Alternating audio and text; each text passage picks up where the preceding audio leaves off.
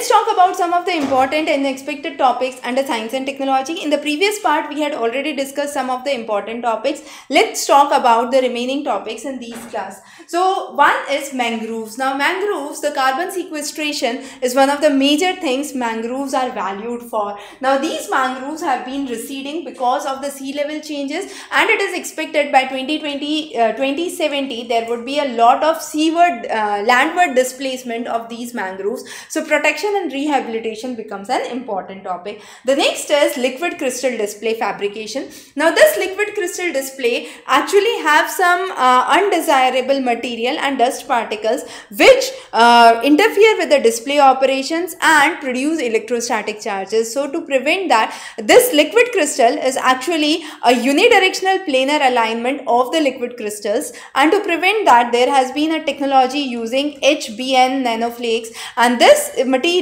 has been found more useful and reduces the dust interference and the problem of electrostatic charges. The next is the CSIR NIScPR, which is a leading publicly funded science communication and policy research institute. Now this has brought various nearly 16 journals on science and technology, and all of them have been reputed with science citation index, the UGC care certification, and also the journal, which is IJBB, is a monthly premier peer reviewed journal in the subject of biochemistry, biophysics and biotechnology, which is being brought by it.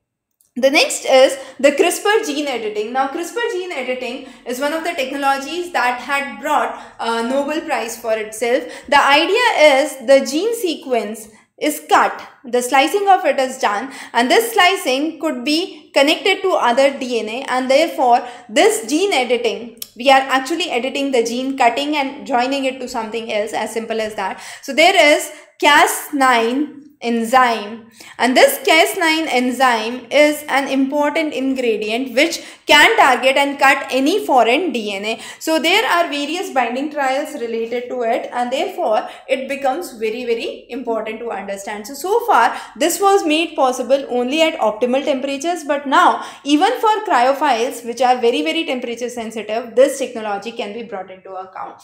A recent technology has been developed by IIT Madras, where super abrasive tools have been created with a controlled spacing of the grid, and this has advanced chemical bonding technology which has been brought.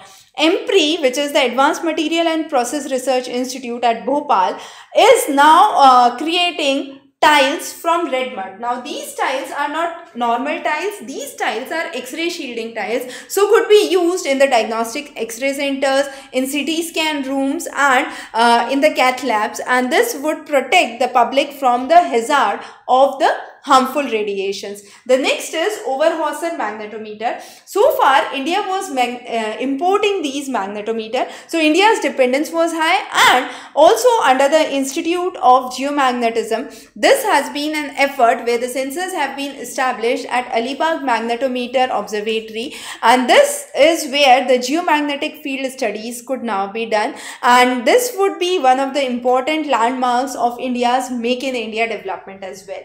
So far we have seen that the new buildings which are built have been designed with earthquake resistant building codes. However, what about the settlements which are already there? So to develop that, a kind of semi-confined, unreinforced brick masonry is used, and that is to prevent the major damages that could occur to life and property in the old settlements. The recent devastation in Turkey is a very good example to understand the importance of this technology. The next is hydrogen-free low-carbon desulfurization process for crude oil. Now, crude oil, as per the Indian Institute for Petroleum, says that basically has announced this technology, but the idea is, so far there is lot of sulfur containing heterocyclic aromatic compounds which are released. Now, these corrode the surface, and therefore they are leading to more expense and more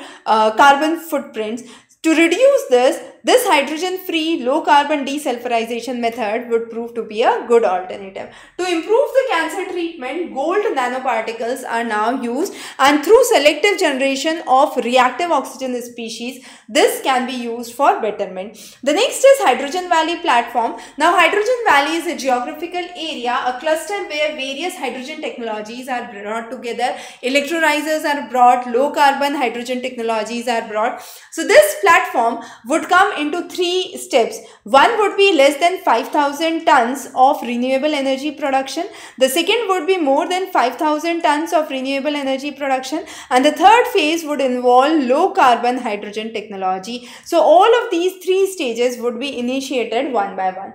CERVAVAC is one of the vaccines which has been developed indigenously for cervical vaccine, and this has been brought with light with the human papilloma virus.